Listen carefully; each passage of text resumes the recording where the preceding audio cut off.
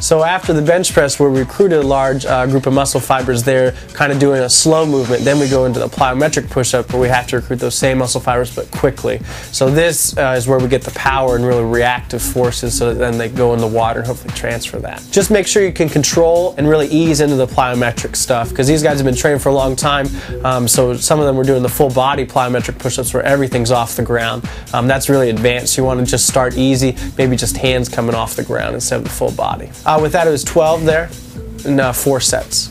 And we're vertically loading it, so you don't go stay on one exercise and go 4 sets and then go the next one. You go 1 set through, so you're kind of cycling through it like a circuit style. That way it allows them more recovery for each exercise, so that it's a maximal effort, especially on the reactive stuff like the plyometric push-ups. You don't want to be very tired or anything like that.